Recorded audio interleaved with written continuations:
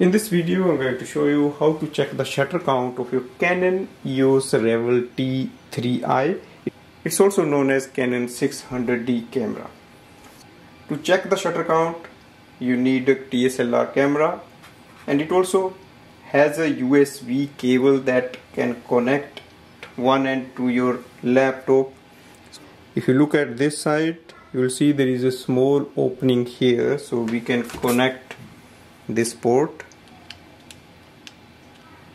like this. So this is the one, it goes here.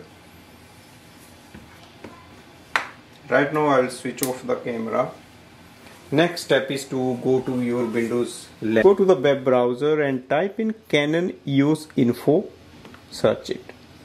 It will give you the first link, that is source for Canon EOS digital info download. Select it. On this page, scroll down and click on the download.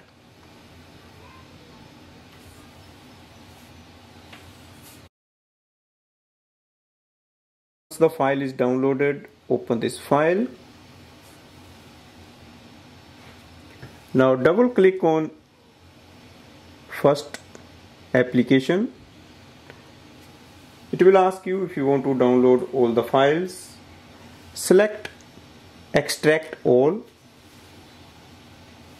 Click on the extract.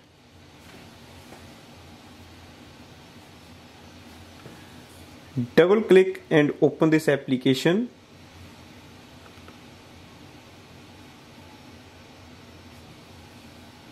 Next step is to connect the camera. So I'll just connect the USB cable here and then switch it on. So here we can see it displays in this section. Now click on the connect button in this small window.